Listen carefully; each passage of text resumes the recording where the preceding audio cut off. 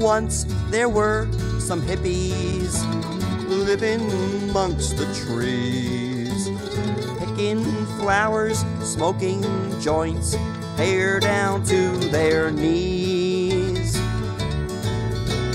Then one day they woke up to a nasty chainsaw's roar, and a logging crew was cutting down the public land next door.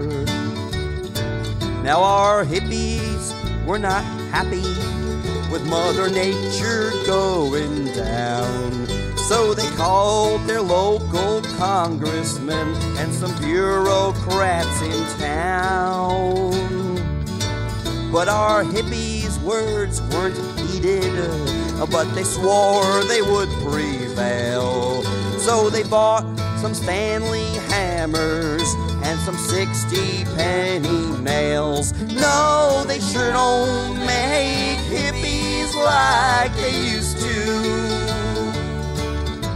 They used to live in peace, but now they're spiking trees. No, they sure don't make hippies like they used to. No, hippies don't take no shit anymore. When the loggers left that evening, the hippies snuck into the woods, and they figured that 500 spikes should fix that forest good. And they poured sand into the crankcase for to get a dozer sick. And they put nails down on the haul road to make their tires leak a bit. No, they sure don't make hippies like they used to. They once were stoned on grass, but now they're kicking ass. No, they sure don't make hippies like they used to. No, hippies don't take no shit anymore.